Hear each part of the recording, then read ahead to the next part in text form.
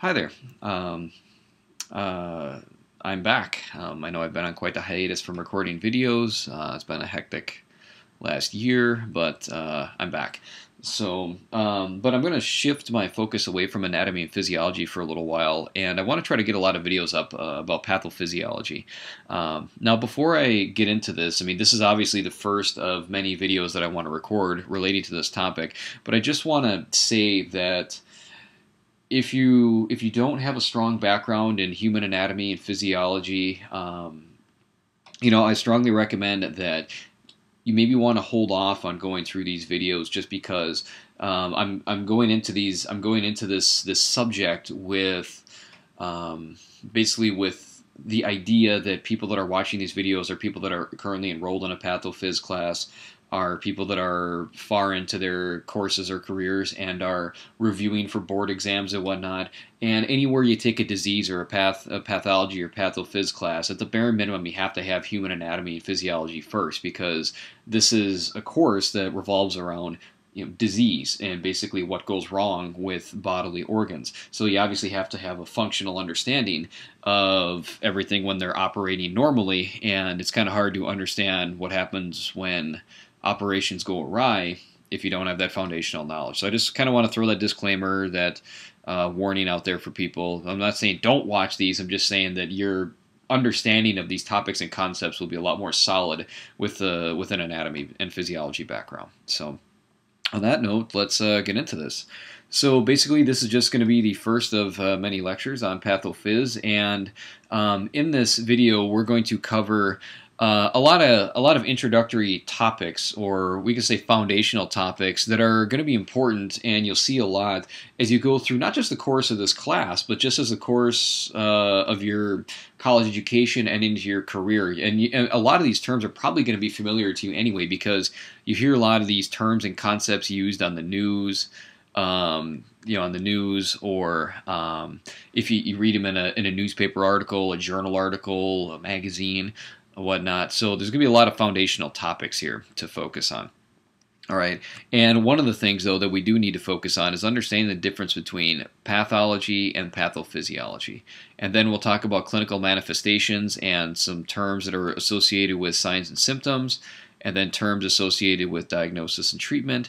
And then we'll kind of talk about disease on a larger scale and talk about populations. So basically, in a nutshell, in this video, you're gonna have a lot of introductory terms thrown at you that are related to the entire duration of this course. So first off, let's talk about the difference between pathology and pathophysiology. So basically, whether you're taking a pathology class or you're taking a pathophysiology class, these classes revolve around disease. All right, these classes revolve around disease, plain and simple. And I'm going to apologize ahead of time for my handwriting. I'm using some newer gadgets and technology here, so bear with me. And basically, diseases occur when homeostasis goes awry. And remember, homeostasis is a state of balance when functions in the body are operating we can under normal conditions. We can compensate for environmental stresses and pressures. All right, our blood pressure rises and falls on a daily basis depending on our activity, but we can, on our own, keep it within the normal functional parameters that keep us healthy. But if we are unable to do that on our own, then, well, there's going to be problems. All right, so basically, disease is homeostasis gone awry.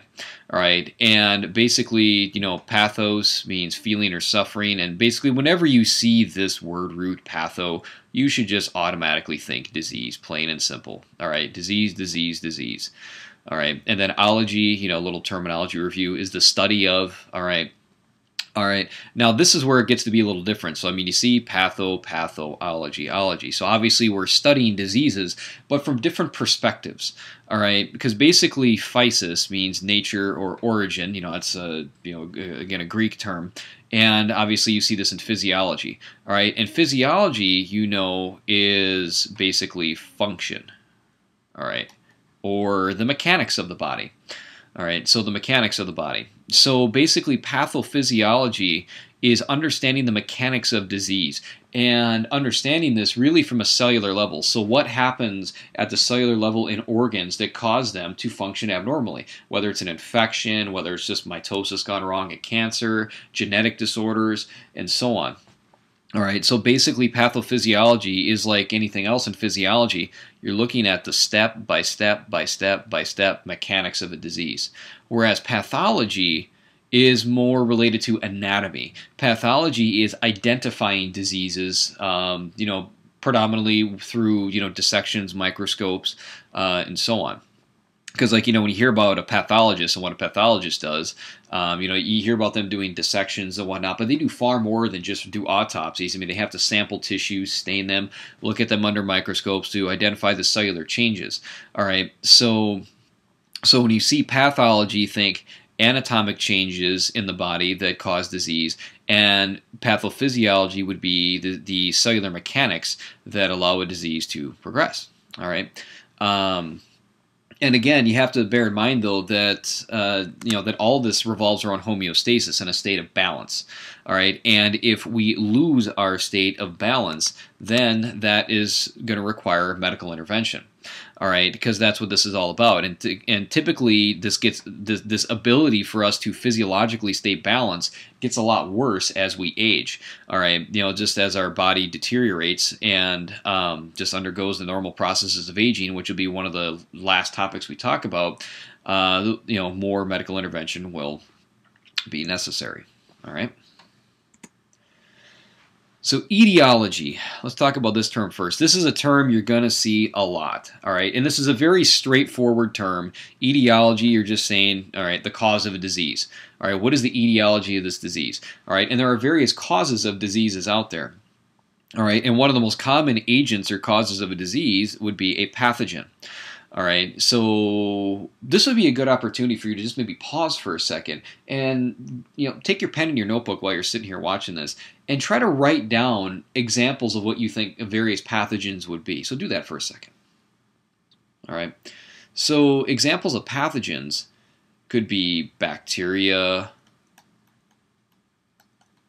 All right, could be a virus. All right, fungi, which isn't very common, more common in immunocompromised patients, but bacteria, viruses, fungi, those are all examples of pathogens. Basically, another way to look at a pathogen as well would be environmental agents that can cause diseases, because, for example, there are, there's more than just environmental pathogens that can cause diseases. There are, genetics is also a factor here. All right, so genetics. So, bad genes could be, for example, there are certain cancers that are within family, that are within families, hypertension, and so on. All right, so you have to keep that in mind, that that it's more than just the environment that's causing problems. It could be us as well. All right, and some terms that are related to etiology, one of them being multifactorial. All right, multifactorial. Basically, multiple, many, and, well, factorial factors. So basically, when you see this term, what we're saying here is there are many factors that are contributing to a disease. All right, and that just kind of goes right back to what I was just talking about, is that many diseases are a combination genetics and environment. All right, for example, like if you think about like high blood pressure, I mean, high blood pressure is very common in families. All right, but that doesn't mean, just because high blood pressure is in your family, doesn't mean you're going to get full-blown hypertension.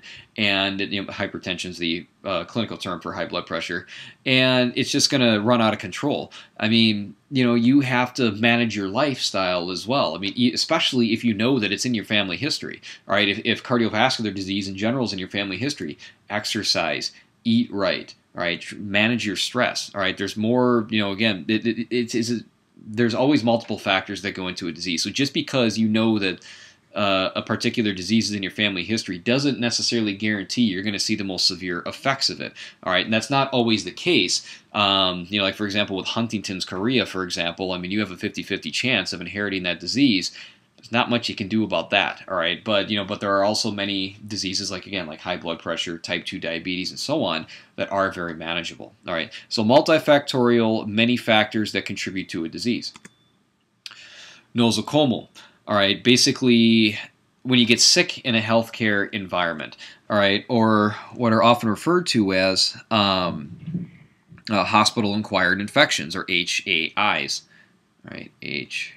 HAI. All right. So now you're probably sitting here thinking to yourself, well, how do people get sick in a hospital? Because I mean, hospitals are supposed to be sterile. Hospitals and clinics alike are supposed to be very sterile, clean environments. All right. Well, they're not perfect environments. You have to keep that in mind. All right. And there are factors that can lead into this. Probably one of the more common examples of a nosocomial infection is MRSA. All right, MRSA, MRSA. All right, which stands for methicillin-resistant Staphylococcus aureus. It's a bacterial infection that occurs in hospital settings. All right, typically it's very common in patients who have weakened immune systems, are often undergoing dialysis and kidney treatments. All right, it's called methicillin-resistant because this type of Staph aureus is resistant to that particular antibiotic. All right, so that's something you have to keep in mind, and that's kind of how they and bacteria become resistant to antibiotics from exposure to antibiotics. All right, so that's not the most again, that's not the only example of hospital-acquired infections. I mean, probably the most in the United States, the most common would be UTIs. All right, would be a urinary tract infection. And more often than not, UTIs come from they're not always the practitioner's fault, but oftentimes they can be if you don't follow the procedure of cathetering a patient correctly. If you contaminate the catheter and still continue to put it in the patient. All right, oftentimes with indwelling catheters, if they're left in for too long, it's almost guaranteed if they're left in too long, a patient's going to acquire an infection. I said almost guaranteed. I don't want to make it sound like it's 100%. All right. Oftentimes with surgery as well, patients' surgical wounds get infected. All right, and which sometimes is going to happen. I mean, just because we have a lot of microbes on our skin, and if we don't properly clean and treat the wound, then it's going to happen. All right, if we don't take the right precautions. But so oftentimes the nosocomial infections can be caused just the environment you're in by not maintaining a sterile environment. All right, or sterile procedures. Just flat out negligence. All right, and that's something you have to keep in mind because when these happen, especially if it's done through negligence, that's going to cost a lot of money, not just the patient but the hospital. Because you have to remember, you as a healthcare professional, you are a representative of the clinic or hospital that you work in.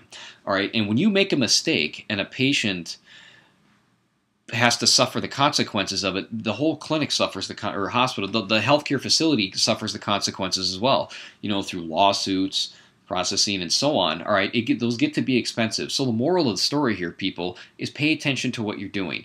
All right, as a student, going through this, you need to make sure that, when you're teachers, whether you're going to nursing school, whether you're going to school to be a doctor, medical assistant, surg tech, whatever it may be, you need to make sure that you follow directions and you master these skills that you're being taught, because you're being taught these for a reason, to take care of the patient. All right. So those are nosocomial infections.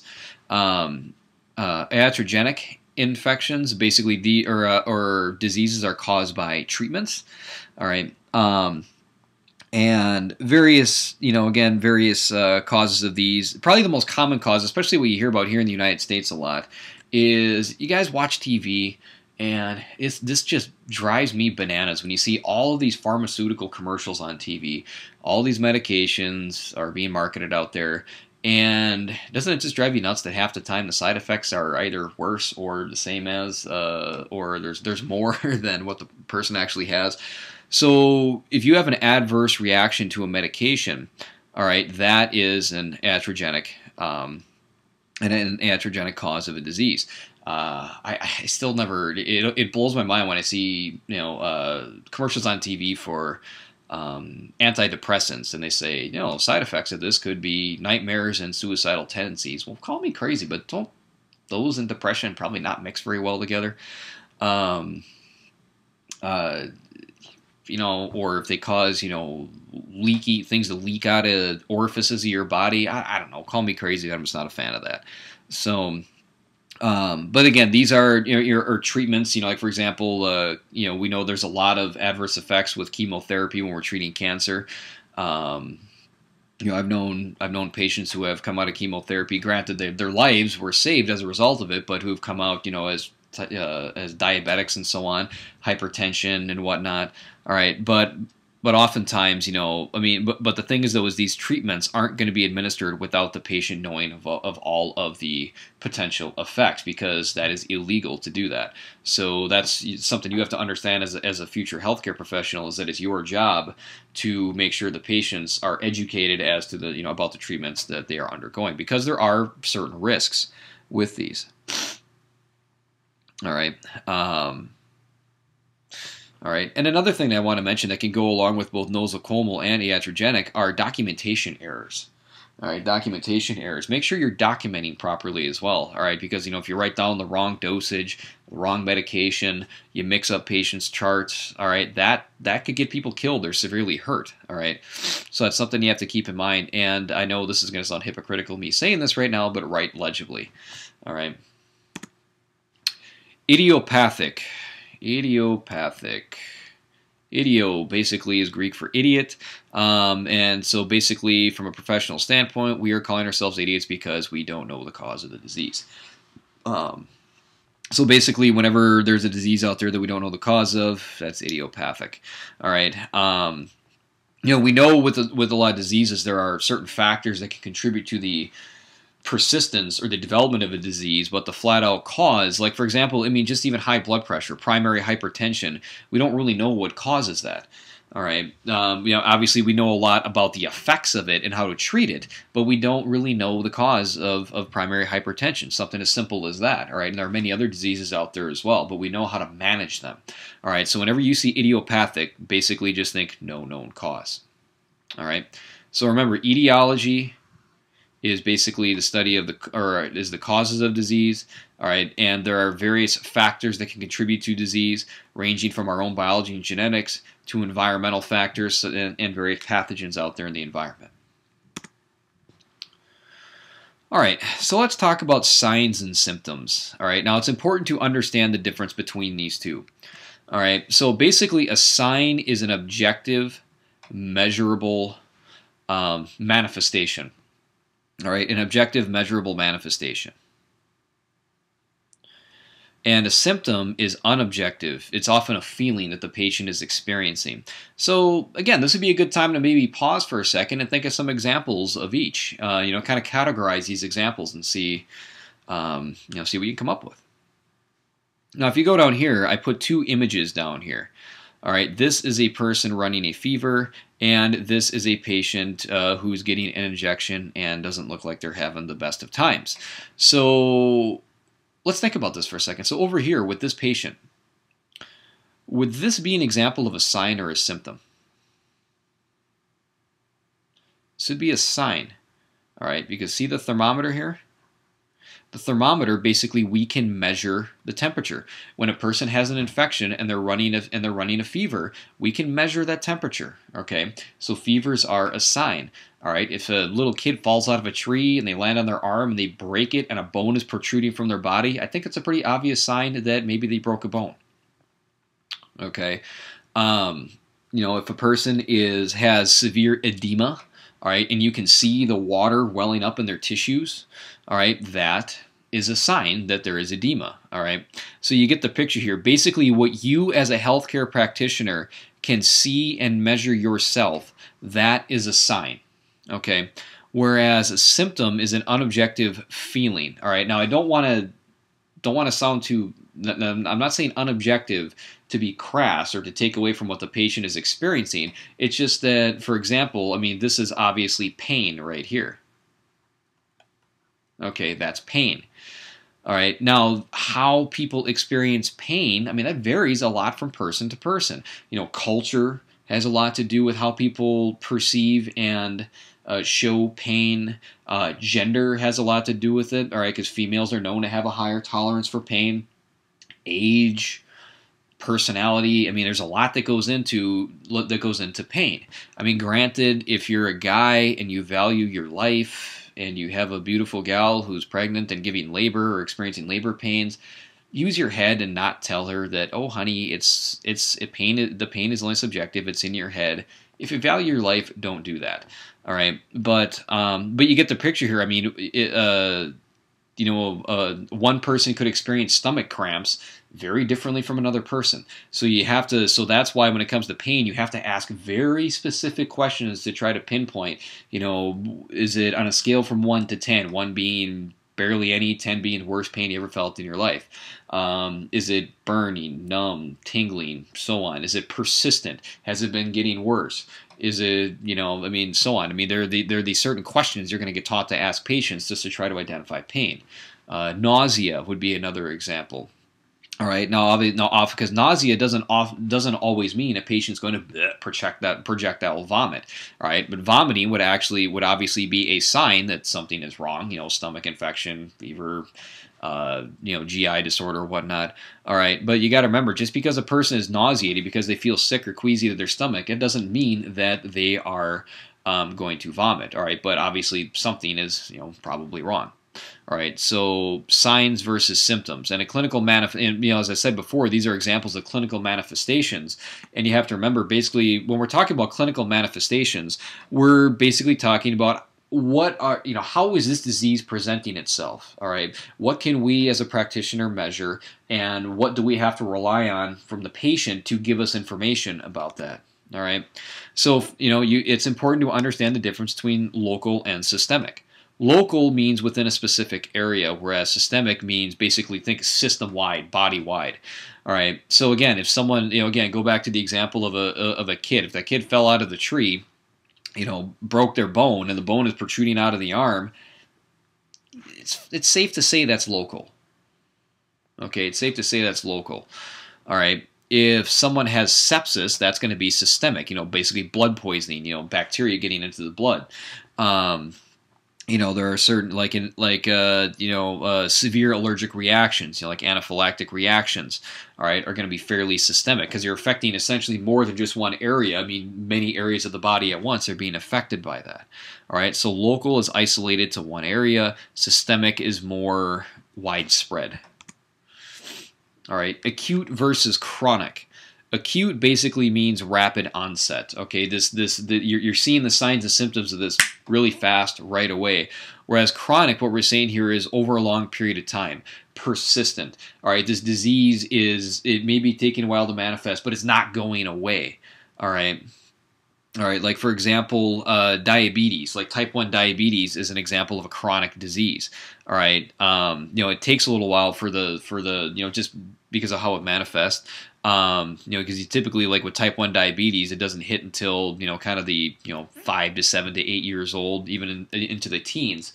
All right, but that's a disease that sticks with you for life. I mean, granted, we're coming up with treatments and remedies for that, like pancreatic islet transplants and so on. But if you don't get one of those, and it doesn't, or you do, and it doesn't really take that well, they are actually fairly successful right now. But that's for another topic for another day. But you get the picture here. Chronic disease is a persistent disease. Hypertension is another example of a chronic disease. All right, an example of an acute would be, you have a fever, you get the seasonal flu. All right, it's gonna hit you pretty quick. It's gonna last for a few days or a week, and then it's gonna go away. All right, so acute versus chronic. Acute, rapid onset. Chronic, persistent over long periods of time. All right, insidious basically means gradual onset. Okay. Basically, gradual onset, and not just gradual onset, but cumulative effects. Or think cumulative. A good example of this would be stress. Now, stress isn't always a bad thing. There is such a thing as good stress, which we'll talk about later on. But in general, when you hear about the word stress, when you hear the word stress, you think bad things. Like a job is stressing me out, a relationship is stressing me out, financial woes are stressing me out, all of the above.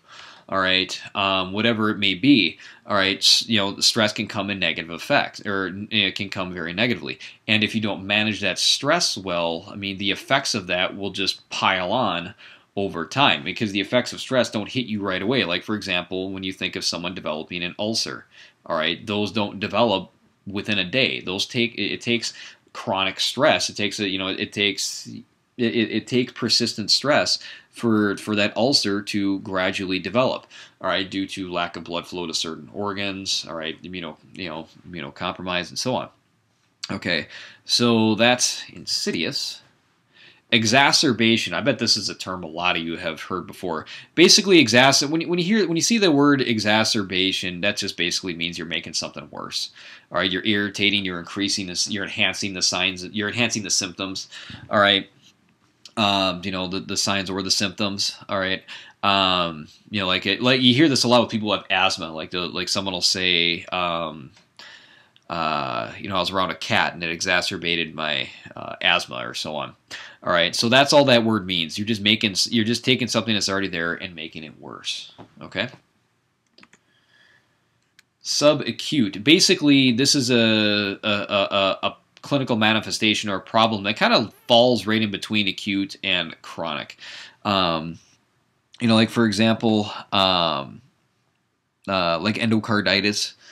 For like subacute endocarditis, basically which is essentially a heart infection. All right, it's an infection that kind of it slowly takes a little bit of time for the effects to accumulate, but then they get worse over time. And if left untreated, that will, it could take up to a year for it to see, severe fatal effects. But it's something that you can manage even without treatment for a while. But obviously, if you have a heart infection, get it taken care of. All right, so subacute is just kind of in between these two. Well, kind of it is. All right. Now, remission. I think this is an important word to talk about because this is a word you hear a lot. Now, it's important that you understand this definition here. Symptom-free period. Symptom-free. That doesn't mean the disease or the problem has gone away. It just means that you are not showing any signs not showing any symptoms of the disease. For example, the most common example you hear remission being used is with cancer. All right. Now, just because someone has gone into remission with cancer doesn't mean the tumor has gone away. Oftentimes, it just means the tumor has maybe shrunk a little bit, or it's not growing. All right, and it's not causing any more negative effects. So you have to keep that in mind. Remission isn't always a golden ticket, but it is news you do want to hear. All right, so keep that in mind. Symptom-free periods. And asymptomatic. Basically, whenever you see the letter A in front of something, that means without. Okay, so if someone is asymptomatic, no noticeable symptoms. All right, for example, hypertension, high blood pressure. There are no signs or symptoms of that. People typically don't know they have high blood pressure until it's persisted so long to the point to where it's starting to cause vascular damage and so on. Most of the time, people figure out they have high blood pressure when they go in for the regular checkup and they get their blood pressure measured and it's abnormally high, and then you have it measured a few more times because you can't just go off of one reading. And it stays, and it is persistently high, then you would say that this person would be diagnosed with hypertension and they have to figure out how to treat it. All right. So asymptomatic basically means no noticeable signs or symptoms. In terms related to diagnosis and treatment, basically what we have, a diagnosis is basically labeling a disease. All right, you're identifying an identifiable label. Every time you hear someone give the name of a disease, that's a diagnosis. And obviously, in order for a healthcare professional to make a diagnosis, all right, some are obvious. Again, kid falls out of tree, bone protruding out of arm. I don't think you need to be a highly trained professional to figure out the kid broke his or her arm. All right, but there are many diseases out there that require lots of testing. All right, taking samples from patients, all right, running them through labs, patient questionnaires, gathering a patient history. And it's important, that's a really key part of that, is getting a patient history, making sure the patients are honest, all right, because it is, oftentimes patients do lie. All right, it's not just some thing they made up for the TV show House MD. I mean, that is pretty true. I mean, lying is a defense mechanism. All right, and especially when it comes to medicine, because initially we don't want to admit that there's a problem. All right, it's just it's our unconscious psychology kicking in and saying, I don't know, who would want to actually face the fact that they have cancer, or admit that they just have some kind of a problem in the first place, or that they have a behavior that is leading up to that. All right, so it's important that you gather the appropriate information from a patient so a proper diagnosis can be made. All right, so hold your patients accountable, basically, is what I'm saying. Now, a prognosis is basically forecasting outcomes. I'm sure that's a word you've heard a lot about. Now, you have to bear in mind that a prognosis is, you're not guaranteeing anything with a prognosis. All right, you're just saying that, look, there's a certain chance that if we undergo this treatment, the survival rate is X plus Y equals Z, essentially. All right, so you have to keep that in mind. A prognosis isn't a guarantee. You're just basically laying out the outcomes and figuring out what path will work the best, which treatment path will work the best. Some patients may decide to go the homeopathic route. Some will go surgery. Some may try pharmaceutical. It depends on the situation, because the prognosis is going to vary from patient to patient. All right, so that's something you have to keep in mind. Is a prognosis, you're forecasting outcomes. You're not giving guarantees. All right, and then morbidity versus mortality. All right, now these are often terms that are used that are associated with populations. Morbidity is basically a disease rate within a population, whereas mortality is a death rate within a population. Obviously, oftentimes there's a strong correlation between the two. All right, morbidity and mortality. All right, if there's a higher prevalence of a particular disease in a population, there's a chance, depending on the disease, that it could cause a higher death rate within that population. All right, and obviously there's a lot of specifics that goes into this. You have to look at everything from, what is the average age range of this population, race and ethnicity of the population, what are their living conditions and standards like. There's a lot that goes into morbidity and mortality. All right, and the CDC puts out a weekly morbidity and mortality report on a weekly basis. And if you go to this website here, you can actually see. It's all free information because it's public information through the government. You can look up morbidity, mortality rates of very specific diseases within your states. Within the whole country. There's a lot of information out there related to this. All right. So morbidity is disease rate. Mortality is death rate. So, well, let's give an example of this before I go on, instead of just flapping about the terms. Let's talk about let's talk about obesity. Okay, obesity, and I'm just going to abbreviate this: cardiovascular disease. CV, cardiovascular, not resumes. All right. So if we find so oftentimes in populations where there is an increased rate of obesity, or just even overweight, out of shape people, there oftentimes is a higher prevalence of cardiovascular disease. And then obviously, what do you think the death rate is going to be like that's related to this? All right, so that's something you have to keep in mind. And obesity, I think obesity is a little bit of a loosely used term, because people who are obese have lots of body fat, lots and lots of body fat. They're way over their weight and body composition for their age range and so on. But again, whether you're overweight or obese, those are contributing factors to cardiovascular disease.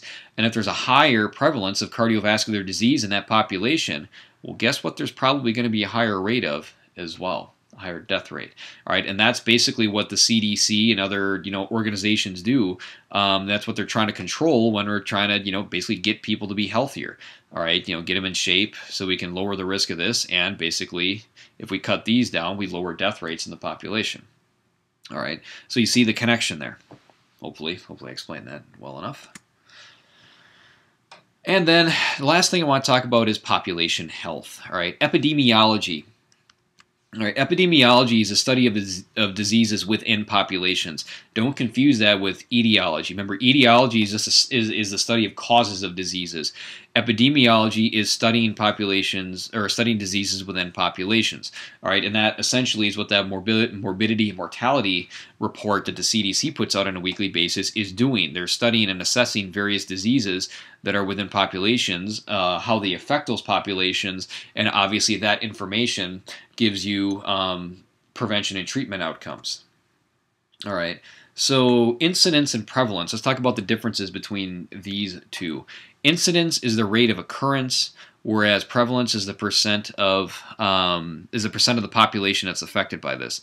So, for example, in 2006, there were 56,000 people diagnosed with AIDS in the United States. All right. And during that time, the population was about 300 million. All right. So basically, what we're saying here, out of these 300 million people in the United States, the incidence of AIDS would be 56,000 people. And the prevalence of AIDS would be right around 19%, about 18.5%, 19%.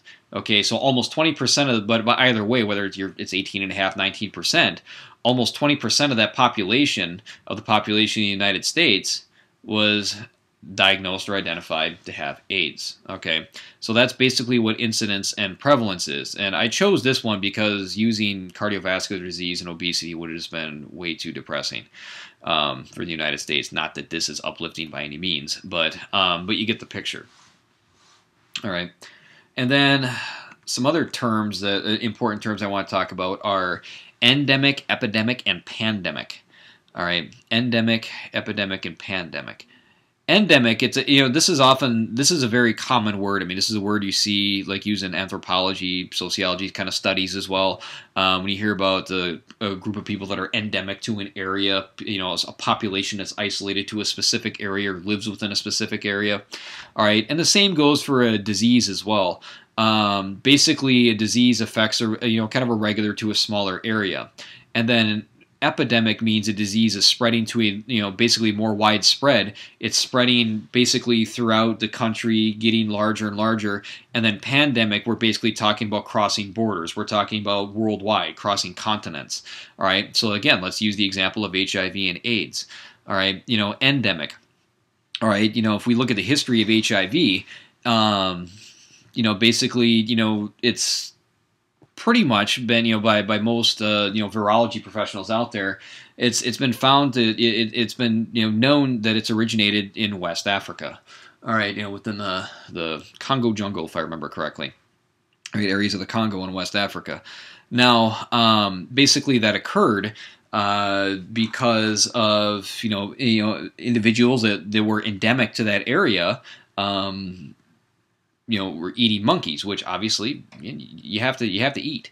All right, and there was a different version of this called SIV, called simian immunodeficiency virus. All right, and then basically what happened was, whoever was hunting and whoever hunted and killed the monkey had to butcher the monkey, and then there was, basically this virus, if that hunter had a cut on their hand, and that there was basically blood to blood mixing, contamination. All right, and then this version of the virus is relatively harmless, but once it got into humans, it evolved into what we know of as today as the HIV virus. All right, and then it kind of stayed endemic within that area, but then as people, and how HIV is spread, primarily through body fluid contact and so on, and obviously in this situation, primarily more likely than not through sexual contact. All right, and then as people branched out from here and moved to more populated areas, then this became more of an epidemic. All right. Then as people started emigrating and moving out of the continent and to other areas, then that makes, HIV and or I should say AIDS. HIV is the virus. AIDS is a pandemic. It is a worldwide problem. All right. So that's something you have to keep in mind. So that's what these terms mean. And don't let the media throw you off, like with that whole H1N1 snafu a couple of years ago when they threw this word around like it was going out of style. Oh, if we don't do this or that, this worldwide pandemic. I mean, the seasonal, flus circulate all the time. I mean, it was understandable to keep an eye out and be have caution about that virus because it was a slightly newer version of the strain of that H1N1. But I mean, to scare the crap out of the entire world the way they did, I don't know. I just wasn't a fan of how the media and the government handled that, but I'm not a fan of how they handle most things. So, and if there's any viewers on here that want to get into conspiracy theory or listen to Jeremiah Wright and talk about how, oh no, HIV was a man-made creation targeted to kill certain groups of people, save that garbage, please. I don't want to hear it. People that say that are people that have no biology background. When you take a look at the people that are actually spouting that stuff. So that's terms related to population health. And then last I want to talk about is disease prevention. And as future healthcare professionals, you have to know and understand that this is one of the most critical parts of your job, is preventing not just patients, but yourselves from getting ill and sick. And there are 3 forms of prevention out there: primary, secondary, and tertiary. Primary is when you take direct action to prevent yourself from getting injured, sick, or harm. Like putting on a helmet when you're getting on a skateboard, or wearing safety goggles, just wearing rubber gloves when you're going in to examine a patient, do a physical examination on a patient. All right, all of those are examples of primary prevention. You are taking precautions yourself to not get sick or not get hurt. Secondary basically is early detection. I mean, obviously the most common thing you hear about would be, the self screenings. Females checking for palpating your breast to check for lumps. Guys palpating the scrotum to test for lumps, to self-assess for breast and testicular cancer, mammograms, prostate checks. I mean, you get the picture here. Basically, using medicine to detect if there's a problem and to nip it in the butt as quickly as possible. That was a really bad example to use after I talked about prostate exams, but you get the picture. And then tertiary prevention is obviously when a disease has been identified and basically we need to treat and rehabilitate the patient from that. All right, and unfortunately, this is probably the biggest part of medicine today in the United States. Luckily, it is taking a shift more towards here and here, but there's still a lot of work that has to be done. I mean, society, there's a lot of mentality changes that have to occur in society. For example, people have to stop blaming Twinkies for making them fat, versus sitting on your butt eating them and not exercising and wondering why you got fat. All right, I mean, people need to undergo the right behaviors to prevent problems. All right, and if there is a problem, early action.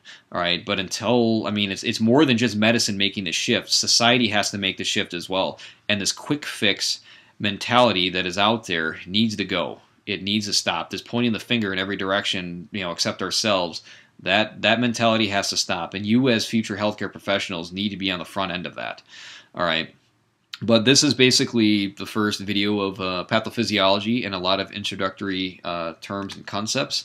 And I should just show that I properly cited my sources for all the images that I used in here. Again, if you have any questions, let me know, and just keep an eye out because I'm going to try to put these out on a weekly basis.